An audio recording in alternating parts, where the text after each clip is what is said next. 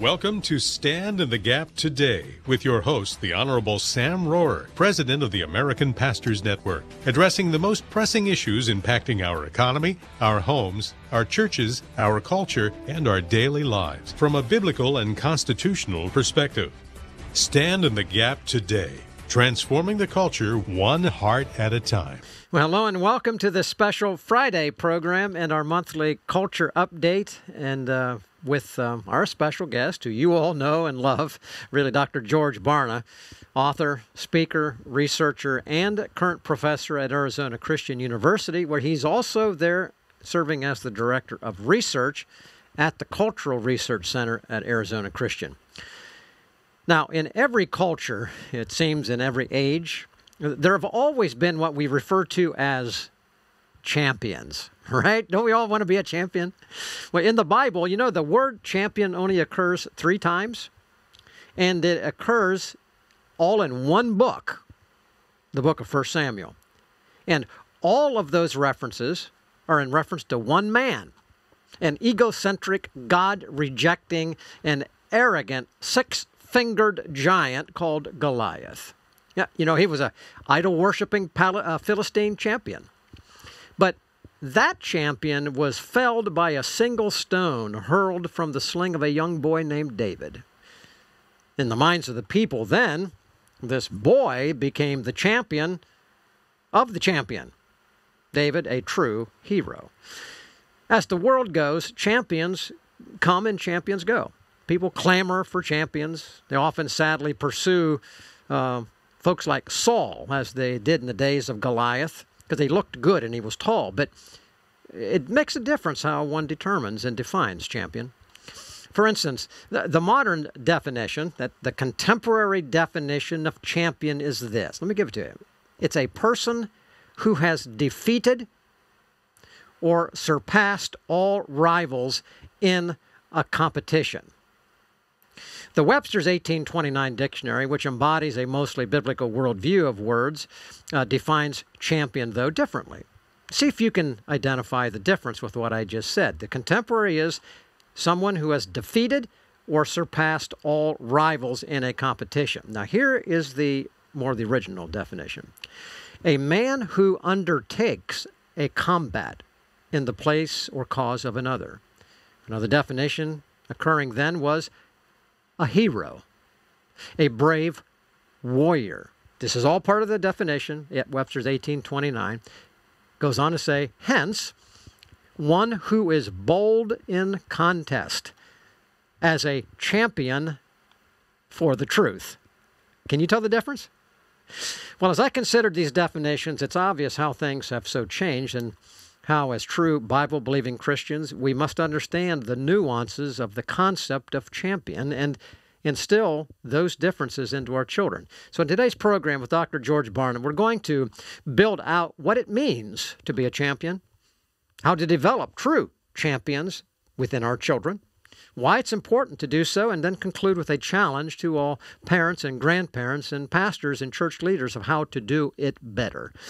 So the title I've chosen for today's program is not my title. It's really the title of George's latest book, coming out next Tuesday, available on Amazon, entitled Raising Spiritual Champions. And then in smaller print on the cover of that book, it says, Nurturing Your Child's Heart, Mind, and Soul. So today, Isaac and I are going to talk with George about his latest book and hopefully encourage, challenge, and inspire all of you who are listening and watching us today to do all we can to raise spiritual champions. And with that, George, welcome to the program. Great to have you back. Yeah, it's always wonderful to be with you both. Thank you. You're welcome. Well, George, knowing you as I do, I'm sure you labored extensively in regard to how you entitled your latest book, which I understand to be, George, your 60th book, which you have now authored or co-authored. And to that, I say, praise the Lord. I really mean that, George. Praise the Lord for you for allowing the Lord to take and use the gifts that He's given you. That's an amazing, amazing thing. I will say, though, I've not been able to read your book. It's brand new. I have a preprint copy. I have quickly skimmed it, but I do know how carefully you define terms, and I gave that contemporary definition of champion, which I read it to equate to champions achieving ultimate victory in terms of opposition, victory and defeat. But that Webster definition, if I read that correctly, seems to denote champion there to actually matters of character and heart and soul and mind, as in boldness, bravery, including the definition, hence, a champion for the truth. So those are my brief thoughts, George. But tell us your thoughts about the title and the focus of the book. Would you do that, please? Well, yeah, it's really an allusion to the kind of preparation and commitment that's required to be a champion of any type. It doesn't just happen. You really have to devote yourself to becoming that kind of person. And so the title of the book was meant to help us refocus, recenter our focus on faith more than the things that our culture today sees as being the things that lead to being a champion. Things like feelings and reputation and achievements. It really, raising spiritual champions is about facilitating passionate discipleship of Jesus Christ. And so it's about making a commitment to being Christ-like, where we look at childhood as a time of preparation for life as a devout follower and servant of Jesus Christ. And so I'm hoping that that title arrests people's attention long enough to say, spiritual champion, my child? I mean, that's something that almost comes out of nowhere in our culture. And yet if you go back in time and you look at Jesus' ministry, his pronouncements, you look at scriptural admonitions, children are to become spiritual champions in order for them to live that kind of life. Love it. And it did catch my attention as a father of three children, a teenager, a middle schooler, and an elementary age child. It caught my attention. I've pre-ordered the book. Actually, I was able to look at the PDF now too. But this idea, it's your 60th book, and you decide to write on this. We're running out of time, but what motivated you to write on this? As many books as you've written. Why this? Why now? I don't have that much time left on earth, I suspect. I don't know when the Lord will call me home, but I want to finish strong. And so I sat back and tried to figure out, with each new book I write, I've got to figure if this is the last book that I'm able to put out, what's going to make the biggest difference? And when I look at the nature of our culture, and I understand the role that children play in the unfolding of not only today's culture, but the future of America, the world, the church, people's lives, children are such a critical element. And so I wanted to have a book that took what I do most effectively, I think, which is to do research and then help people figure out how do we apply what we learned from the research and take that into this realm of how do we raise children up to be disciples, because children are developing their worldview. That's going to carry them for the rest of their life. It's going to determine who they are, how they live, what impact they have, what kind of culture they facilitate, and anything I can do to help them do things that will honor God, that's what I want to do. Raising spiritual champions. Your children, ladies and gentlemen. Not every child can go out and win a battle and be a champion, but they all could and can be spiritual champions. That's the focus of George's book to come out next week, available on Amazon. When we come back, we're going to begin walking through the book and give you a highlight of what is in it. We'll look at children as future champions in the next segment. From the time our children are born until the moment they leave our homes as young adults, Christian parents are given the privilege and responsibility of guiding them into a personal relationship with Jesus Christ. All during their growing years, they're influenced by the people and events around them. Sometimes these are out of our control, but many times we can make choices as to how they'll be educated, what church they'll attend, and the overall atmosphere of our home. If you've decided your child is best influenced by a biblical worldview education, you'll want to consider BJU Press homeschool materials. Dedicated to academic excellence, BJU Press offers a curriculum that not only assists you to pass along your values to your children, but makes it easy and affordable. The decisions made in response to the challenges and opportunities your child will face in life are largely determined by their internal spiritual compass. Is your child ready for the journey? Find out more at bjupress.com. That's bjupress.com. For years, faithful Christians formed nonprofit foundations or trusts to preserve their ability to generously give to their favorite causes or ministries, even after their death. The problem? Professional managers, pressure from left-wing agendas, and even family members with opposing views hijacked the original donor intent. This is sad but true. But this subversion of purpose can be prevented. Hello, I'm Sam Rohr of the American Pastors Network, and I'm glad to recommend Capstone Legacy Foundation in Wayne, Pennsylvania, an experienced and capable Christian community foundation, established to help you set up a ministry, a giving structure guaranteed not to be hijacked, or a place you can donate cash or non-cash assets like stocks, bonds, or property. Capstone's designed to help you achieve immediate tax savings and give you needed time to decide how to prayerfully allocate your giving. Contact Capstone at 610-688-8890 or visit them at capstonelegacy.org. Can our nation be blessed once again? Yes, if we again glorify God in our lives, laws, and culture. When that happens, God's blessings flow. Hello, I'm Sam Rohr with another Stand in the Gap Minute. This week we've looked at the traits of a nation blessed by God. These blessings include health, abundance, peace, and respect. They result when God is honored, revered, and obeyed by our people and our leaders. As a nation, Israel was highly blessed by God. America was once also. Deuteronomy 14:9 says, "The Lord will establish you as the head and not the tail, if you obey my words." It's one thing to read Scripture. It's another to live it. It's one thing to say, "In God we trust." It's another thing to mock the God who blessed us. A nation blessed of God will be a nation who honors God and is grateful to Him. Blessed is the nation whose God is the Lord. Discover more at AmericanPastorsNetwork.net. Did humans live with dinosaurs? This is Ken Ham, General Editor of the book Glasshouse, Shattering the Myth of Evolution. All this week, we've been looking at dinosaurs through the lens of Scripture. We've learned that, yes, starting with God's Word, dinosaurs and man lived with each other. But is there any evidence of this? Yes. Cultures all around the world have legends of dragons. These dragons sound a lot like dinosaurs. How did dozens of cultures, isolated from one another until recently, all come up with legends of the same creatures independently?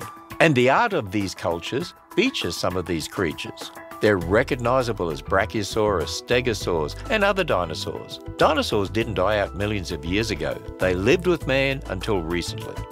Dinosaurs aren't a mystery at all when you start with God's Word. Get answers to dinosaurs and so much more when you visit us at AnswersRadio.com. That's AnswersRadio.com. You're listening to Stand in the Gap today. For more information, visit our website at standinthegapradio.com.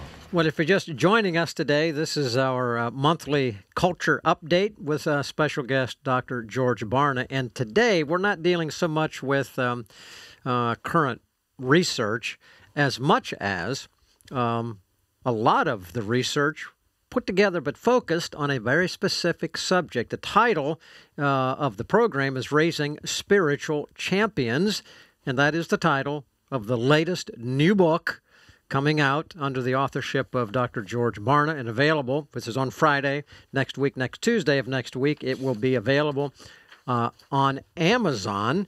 And we're going through and just giving you a little bit of a quick overview of this book, what it's about, Raising Spiritual Champions. Now, we're going to talk about children here now. That's what the book is about. But throughout Scripture, children are valuable. They're not valuable in this secular world. We kill them in the womb by millions, right?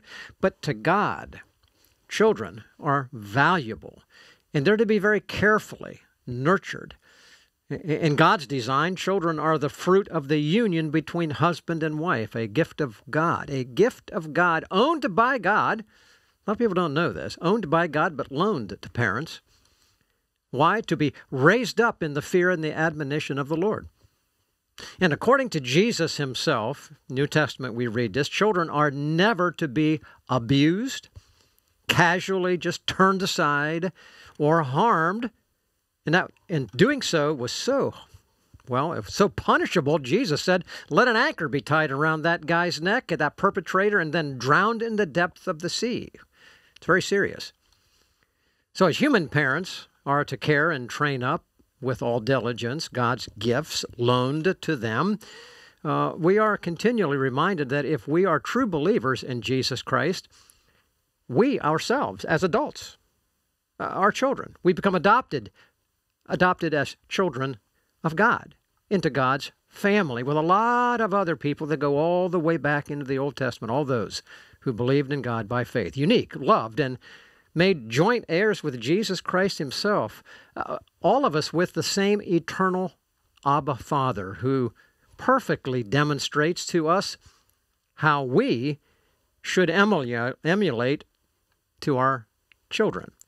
Now, that's God's design. Wow, does it work well when it's done well. George, your book's first section, I know it has 3 chapters in it, with the first one describing the importance of children. I just tried to describe it just a little bit. Could you briefly summarize, add to what I said, detract from it, whatever, but briefly summarize how in your book you make the importance of children revealed? Yeah, I mean, Sam, there are a lot of scriptures that talk about how critical children are in the eyes and to the heart of God.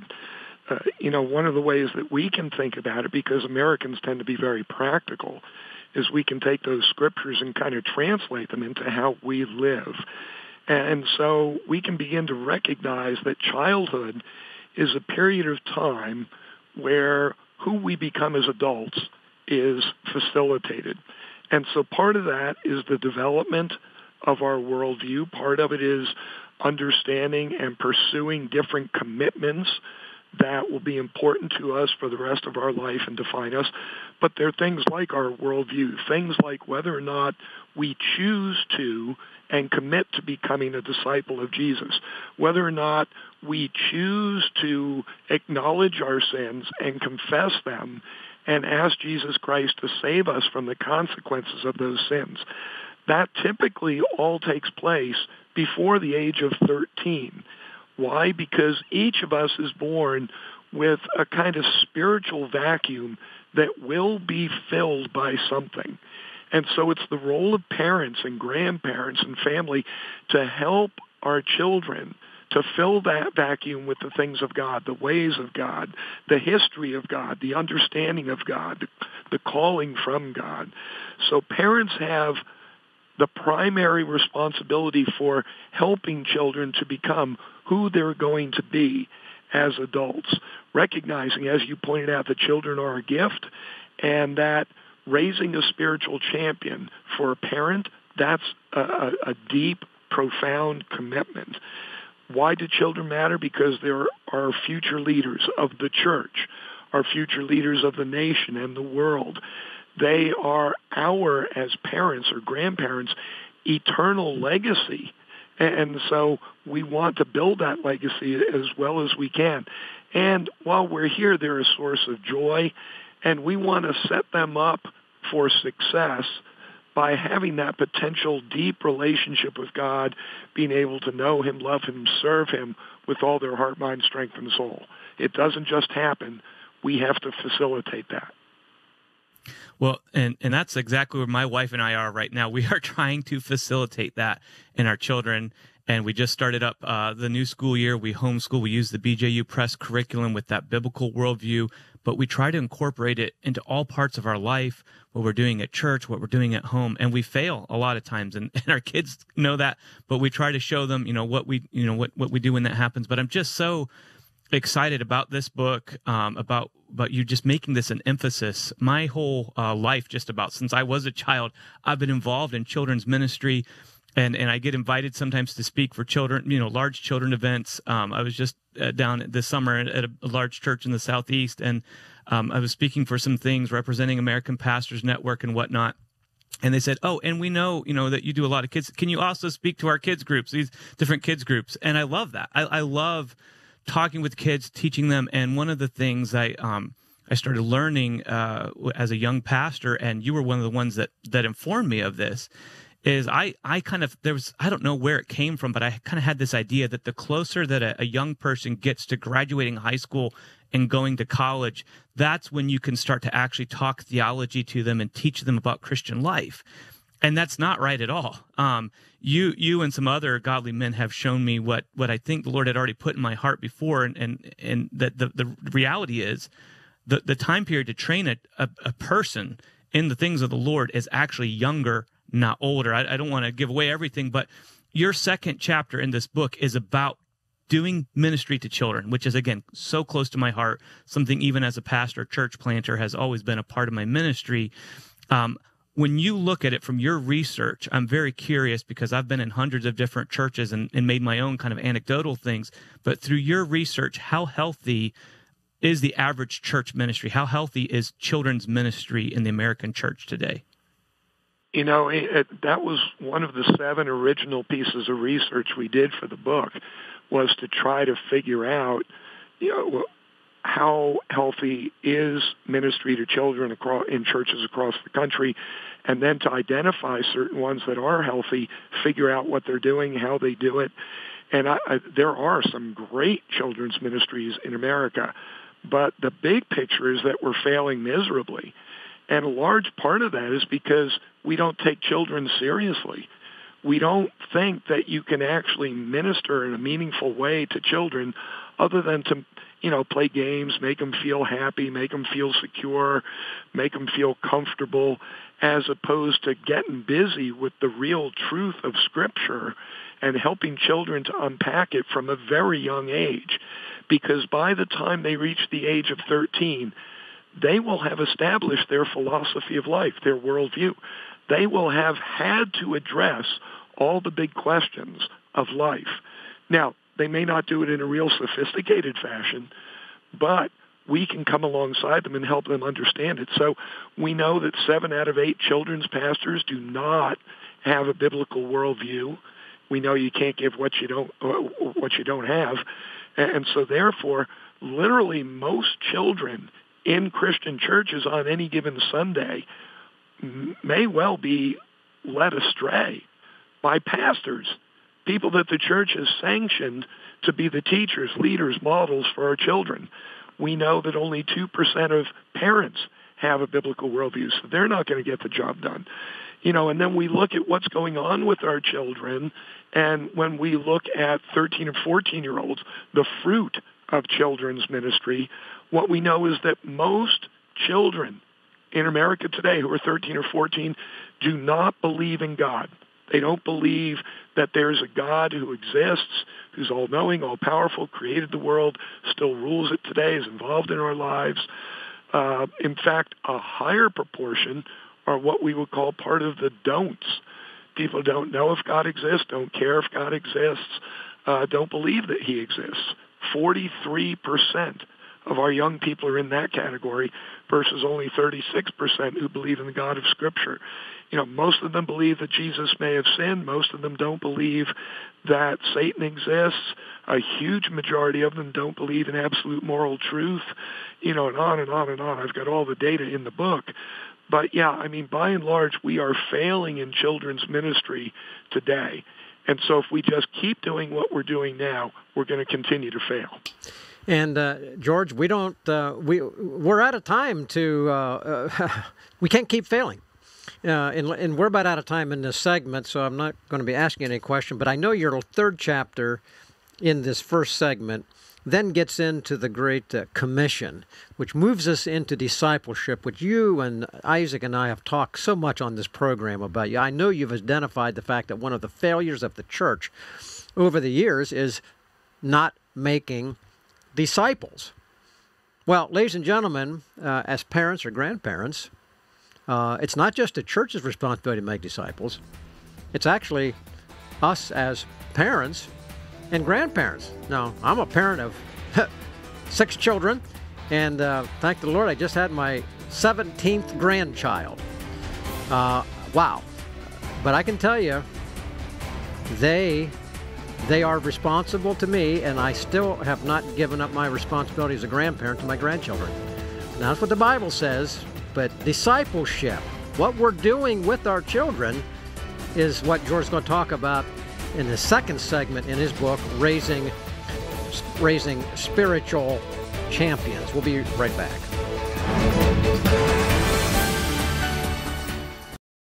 Family, commerce, civil authority, the church. Did you know these are the 4 pillars of society that God ordained to be the distributors, demonstrators, and protectors of truth? It's time to raise the biblical standard for each of these institutions once again.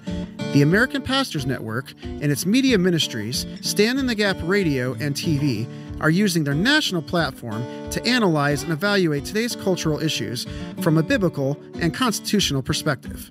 When you tune into Stand in the Gap today, or watch an episode of Stand in the Gap TV, you'll hear information ranging from the latest news headlines to the exciting fulfillment of prophecy in the Middle East. Guests like former Congresswoman Michelle Bachmann, apologist Alex McFarland, and Citizens Council for Health Freedom's Twyla Braze offer insights from their valuable experience to help you better understand and defend your faith. To tune in, visit us at standinthegapmedia.org. That's standinthegapmedia.org. The United States boasts over 4 million miles of highways and public roads. Without accurate maps, though, and road signs, these roads are confusing. The road of life's no different. Thankfully, the Bible gives us needed markers and guidelines in the form of biblical commands and principles. Properly applying them is the difference between success and confusion when it comes to impacting our culture for Christ and being effective salt and light. For a gift of any amount to Stand in the Gap, we'll send you an attractive Stand in the Gap signpost with 4 simple questions and corresponding biblical principles about the toughest issues of the day, helping you to successfully travel the road of life. Use as a bookmark in your Bible, affix to your refrigerator, or give to a friend. Yours for a gift of any amount to Stand in the Gap. Partner with us right now at standinthegapradio.com. That's standinthegapradio.com. Here's Twyla Braze with today's Health Freedom Minute.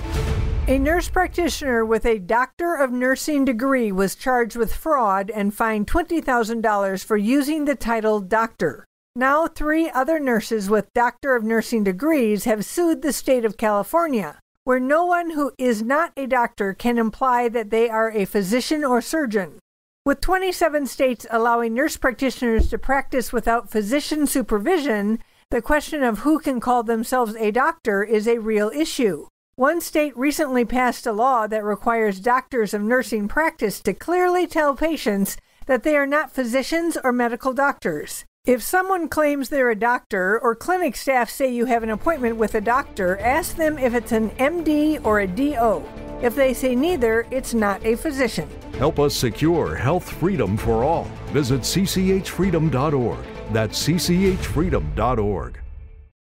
You're listening to Stand in the Gap today, discussing the pressing issues facing our culture from a biblical and constitutional perspective. Now let's rejoin our host.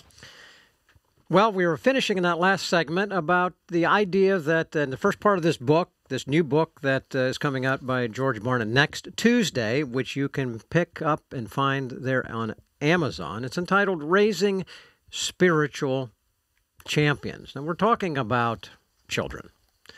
And that was our last segment, talking about the importance of children and the fact that they are, well, they're catching perhaps a whole lot more than they're taught, but they can be taught a whole lot more than you think they can catch. And it happens early. If you wait too long, you're going to find out what you have, and what George and his research has found, that by the time they get into high school years, they're departing altogether because something else has filled the void. That brings us to the point that is made in the first segment of George's book, this new book, Raising Spiritual Champions, and it's about raising disciples. Now, while making disciples of all people, we know that's an inherent portion of the Great Commission. Go into all the world and make disciples. But it's often overlooked when we think of it in terms of making disciples of our children, and the goal of developing within them the mentality and the character of a spiritual champion, as we defined in the first segment, a hero of the faith, a potential hero of the faith if they make the right choices. So in part, the measurable failure to make spiritual champions in our children's stems in part from, I suppose, not understanding what the Bible says about disciple making when it comes to our children. But I suspect that the other part, from being a parent and talking to so many others, of many say, I don't really know how to do it.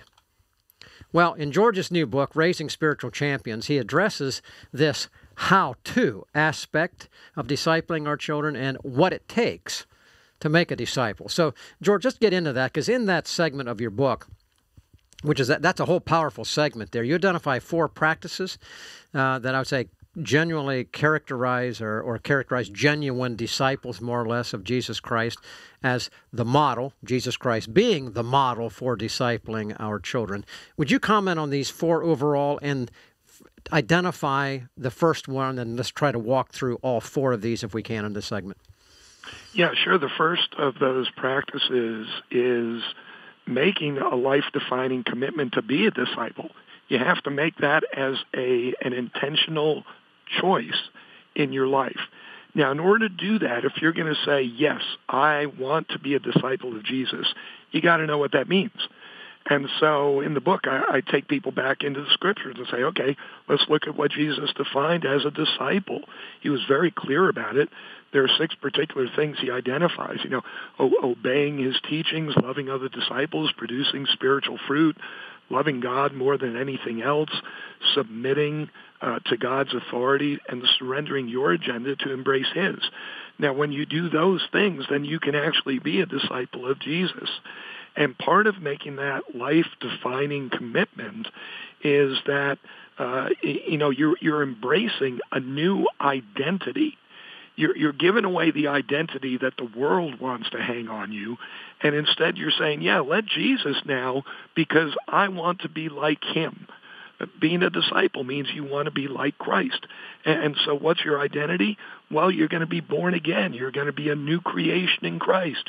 You're going to be a servant of the living, holy God.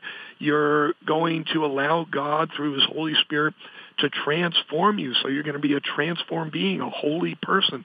It doesn't mean you're perfect. It means you're set apart for the purposes of God. And you're going to be a spiritual warrior. Recognize that every moment of every day is spiritual war. You can't avoid it. Every one of us is part of it, whether you acknowledge it or not, whether you realize it or not, whether you want to or not. And so you've got to pick a side. If you choose not to pick a side, you've picked a side by default. And it's not God's side. You've got to intentionally choose to be a warrior for Christ. And so, part of all that then, too, gets into worldview development. So this is what that first practice is, deciding that the very purpose of my life is to know, love, and serve God with all my heart, mind, strength, and soul. I want to be a follower of Christ. I love how practical it is, how simple you've made it, yet it's so biblical. It's again, speaking as somebody, Sam is talking as somebody with children, grown children and grandchildren. I'm speaking as somebody with children. Wherever you are, at whatever stage you're at in life, the children in our church, the children in our community, we need to be reaching them, as you already explained last segment. And so these are such practical steps. I really appreciate that. I appreciate that the whole book is like that. What is maybe a second practice? Then I think there's 4 of them. You gave us the first one. What's another practice that is practical that we can do for discipling our children? Well, Isaac, if you've made that first commitment, yes, I'm going to be a disciple of Jesus, you go back to how Jesus defined it, and you quickly learn, okay, next, that means that I'm going to have to accept the Bible as truth. I'm going to have to know the principles and commands that are within it. And I can only do that if I devote a lot of my time to studying God's Word, not just reading it, but really studying it and embodying it, saying, I want to own this content. And that's really what developing a biblical worldview is all about. And one of the things that I talk about in there is that the best way to start is what we've talked about on a previous program, the 7 cornerstones of a biblical worldview. It's a great launching point. It doesn't give you the totality of a biblical worldview, but it gives you a very solid, strong foundation that you can build upon. And so that's critical. You know, so many times people say, well, yeah, I've read the Bible. Yeah, I'm committed to it. So, and then you ask them, well, what are the 10 Commandments? And they don't know. I mean, how simple does it get? And so people often ask me, well, why do people break the 10 Commandments? They break them because they don't know them. And in the same way, why aren't people disciples of Jesus Christ? Because they don't know what it takes to be a disciple. They don't know his truth principles. And you can't embody those truths. You can't own those unless you've studied them and you know them, you agree with them, and you want to be somebody who models that for everybody who's watching you. All right, George. So, ladies and gentlemen, choose to be like Christ. It's a choice. We encourage our children to choose to be like Christ. As parents, we guide them in the ways of God. We take them to God's Word, the admonition of the Lord, what you're talking about, George. Read the Scripture, view the Scripture as authoritative, and then choose to do it. Fear God, keep His commandments. It's basically what you're saying. You have a third practice. What is that, please? Well, it's once you've made that commitment and then you've begun to really inhabit God's Word so that you know it, you believe it, you buy it, then there's a basic principle of life, which is that you do what you believe. Well, okay, if you now believe these things, convert it into action. Prove that you believe it by the way that you live. And so the idea here is to adopt a lifestyle that proves that you're a disciple. So you translate your beliefs into behavior. You have conversations, Socratic conversations with the people who are mentoring you, coaching you, guiding you into being a disciple. And you allow them to hold you accountable to those principles. And you take seriously the fact that you are modeling those principles, and that as a result of that, you're now capable of producing fruit for the kingdom of God. This is one of the things that you offer to God. It's like, I love you so much. Not only do I believe what you say and who you are, I'm going to live those principles, and because I'm living those out, I'm going to be capable of producing other disciples. And that's what a disciple is. A disciple is someone who makes other disciples. That's one of the keys to knowing when you're a disciple. George, this is great. What would you say then, the last step then? Well, you can't just take for granted because you know and believe some stuff and you put some effort into it that you're doing a good job. You've always got to be assessing how well you're doing, measuring your practices, your habits, your output. And so you've got to have people who will help you determine objectively, how am I doing? You're going to take a look at all these things that you say now are so important to you, and you're going to make claims about, I'm living like a follower of Jesus. I'm trying to live like Christ. Well, then we ought to be able to see that in some of the objective measures of your life. How do you do that? You have conversations with other disciples, people who are proven disciples. They're living that life, and so they can watch you, and they can tell whether or not you're making progress, whether or not you're doing what a disciple does. You need to have identified personal standards for how you're going to live so that you can evaluate yourself. You want to evaluate yourself. You want other people to evaluate you.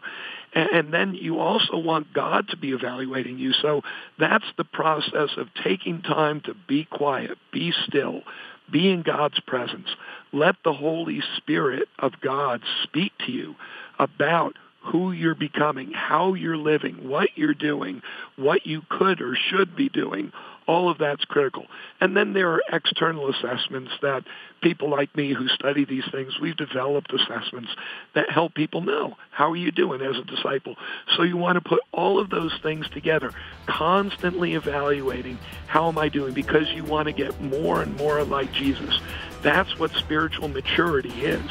It's not having been a Christian for a long time. It's becoming more and more like Christ over the course of time. Well, ladies and gentlemen, raising spiritual champions. Well, think of making disciples like Christ. And then there are these 4 steps that are all in the book. Very, very practical, very, very biblical, which is what makes it powerfully practical.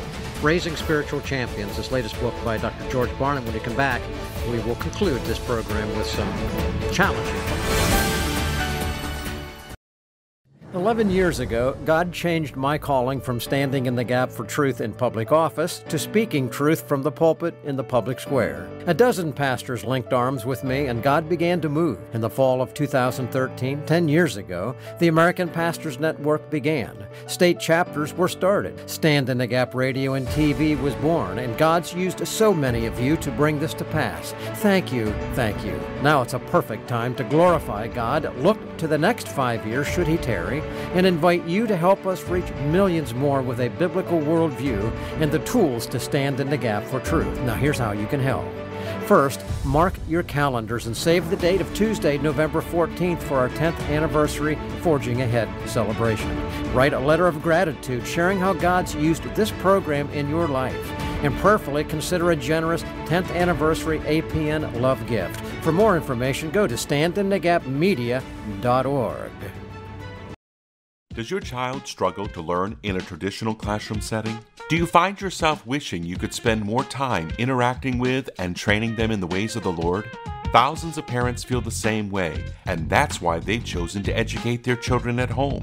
This gives them the tremendous opportunity to not only ensure a biblical worldview education, but to instill Christian values and build stronger relationships along the way. If this sounds like something you're looking for, why not consider BJU Press Homeschool Resources? BJU Press offers a variety of programs tailored to meet your family's needs and accommodate your child's learning style. Their curriculum was created to challenge your child to think biblically and grow in godly wisdom while receiving an academically sound education. They offer traditional homeschool textbooks, online classroom, and distance learning. Take charge of your child's future by using BJU Press materials. Learn more at bjupress.com. That's bjupress.com. I'm Todd Morris for Ruth Kramer with Mission Network News. Niger isn't just in political crisis following the power grab by the military junta. It's now an economic crisis. Before the coup, Niger had over 3 million people in acute food insecurity. That number will undoubtedly go up as sanctions hit and food aid piles up at Niger's borders with no way in. Along with distributing their solar-powered audio Bibles, World Mission will be getting food and water to those suffering. Please pray for comfort and provision.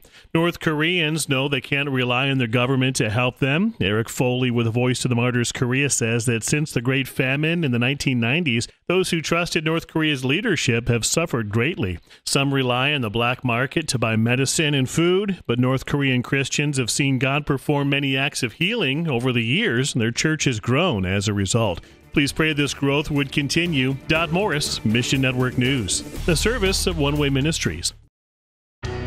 With a 1-minute look at culture from a Christian worldview, I'm John Stonestreet with The Point. The number of teens experiencing symptoms of depression are higher than ever. According to research from Gene Twangy, 49.5% of teens report that they feel like they can't do anything right. Over 44% report that they feel their life's not useful. And almost 49% say they do not enjoy life. Each of these findings are roughly double what they were in 2009. These stats are the latest in a growing body of research which demonstrates a significant link between teens' mental health and their usage of new media. The combination of smartphones, the internet, and social media platforms have proven dramatically harmful, especially when contrasted with students who spend time participating in in-person activities. For families who hope to help their teens avoid or overcome depression, the best place to start is to restrict usage of smartphones and social media. And all families should be proactive in cultivating healthy disciplines with devices, as well as habits and choices that promote real-time, in-person relationships. For the Colson Center, I'm John Stonestreet with The Point.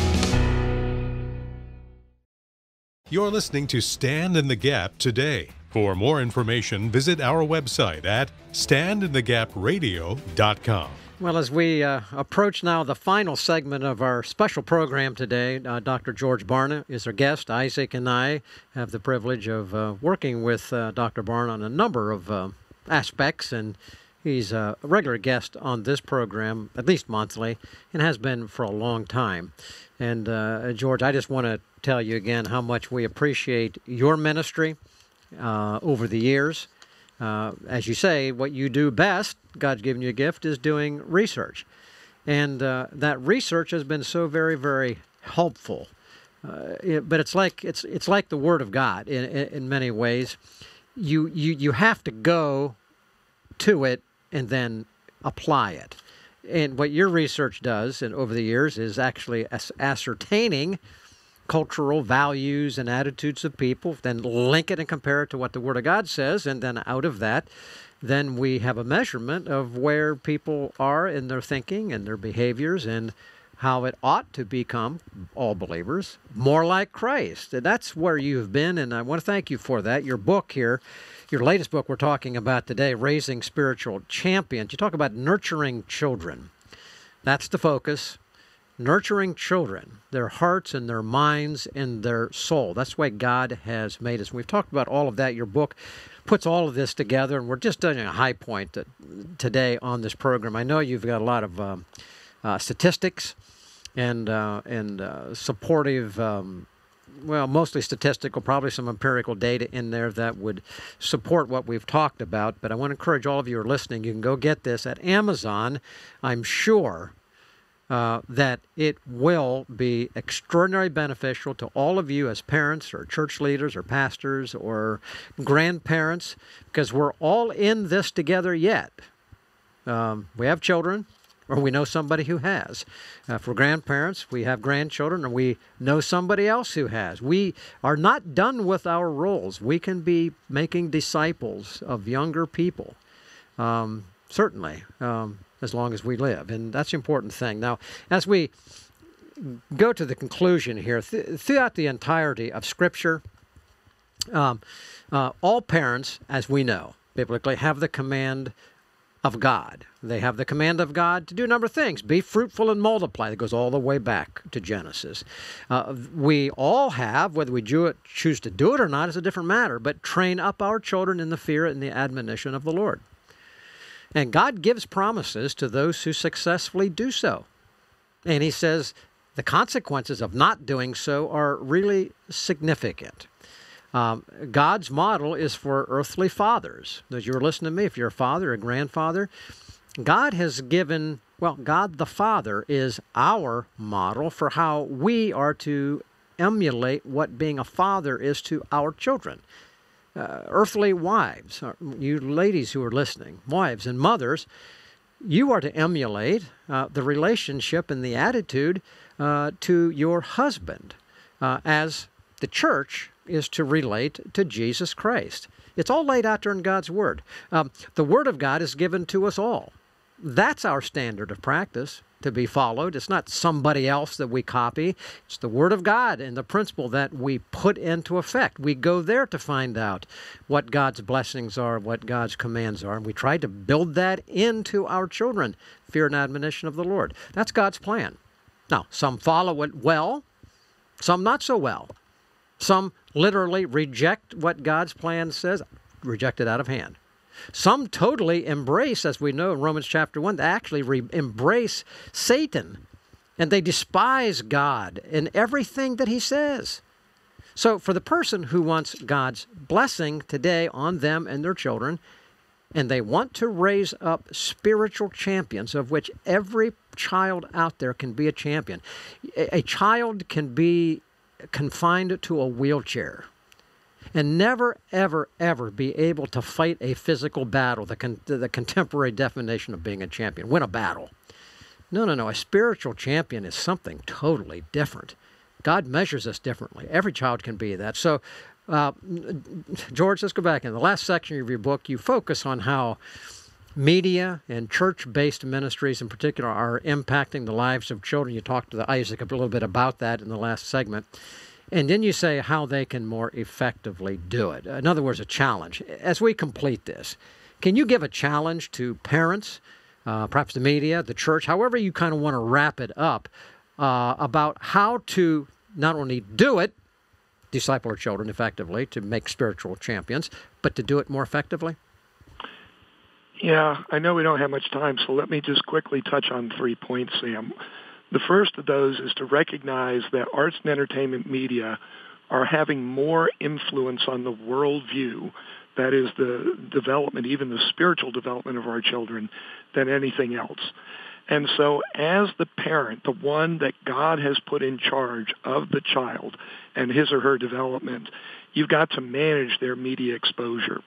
And in the book, I talk about there being 4 things that would be helpful to do. You monitor what media they're exposed to. You minimize the amount of it they're exposed to. You moralize the substance that they're exposed to. And you model for them what good media habits look like. So I'd love to say a lot more about that. We don't have the time, but that's why the book was written. But understand that when you do this, it is going to raise conflict. Your kids aren't just going to sit there and say, oh, great, yeah, take away my screens. Don't give me any time with my screens. It's going to take backbone. But as a parent, maybe the key thing that we learn from studying effective parents is you've got to be consistent in how you're raising the kids. So even with media management, be consistent. Don't back down. Understand it's not going to be popular. Get over it. Secondly, you've got to look carefully at the parent-church partnership. If you're part of a local church or a community of faith of some type, take very seriously the requirement of studying what that church is going to do for and to your child. Recognize that it's your responsibility more than anyone else, any other organization, to raise the child. The local church is there to help support you in your process. And so look at what they believe, what kind of communication they're going to have with you, what it is that they do to support parents. And choose a church not for your sake, because you love the preaching, you love the music, you feel comfortable in the building. That doesn't matter. Choose it based on what are they going to do with your children. This is all about how you raise them. And again, in the book, we've got all kinds of things about what we found from studying churches. What kind of church can you look for? And then finally, let me just paint one more portrait for you, one more profile of who you are as a parent trying to raise a spiritual champion. And that's that you need to understand that you are a spiritual warrior. Not only are you trying to raise your child to be a spiritual warrior, someone who fights in the army of God, someone who loves Jesus and will do what he asked us to do, but you need to model that. You need to embody that warrior life. And so go back to Ephesians 6, verses 10 through 18. The greatest spiritual warrior, human warrior of all time, the Apostle Paul, laid out what it means to be a spiritual warrior. Check it out. Embody those elements in terms of what you're going to do as a spiritual warrior, not just in terms of your fight for the Lord's kingdom, but also how you're going to raise your child, how you will fight for your child, how you will train your child to be a spiritual warrior. That's a critical part of the mentality that we as parents who know, love, and serve God want to have. George, thanks for being with us today. Isaac, boy, you and I could engage George for a lot longer time here. Ladies and gentlemen, we've been talking about George's latest book, Raising Spiritual Champions. Mom and Dad, if you're listening, I hope that is your goal. Get the book. Go to Amazon and find it, Raising Spiritual Champions. A lot of truth, biblical truth, practical. We encourage you strongly. Go get it. Amazon, Raising Spiritual Champions. George, God bless you. Pray that God uses this book and keeps giving you strength. Isaac, thank you for being with me. And ladies and gentlemen, thank you for being with all of us today. If you liked today's program, tell a friend. You'll also want to hear Stand in the Gap Weekend and watch the nationally syndicated Stand in the Gap TV program. We present the news of the day truthfully, carefully, and consistently from a biblical worldview and constitutional perspective. If you're hungry for the truth, visit standinthegapmedia.org to find all our programs and the stations that carry them. While you're there, be sure to download our free app and support this ministry with your best financial gift. Then join us again right here Monday through Friday for another program of Stand in the Gap Today.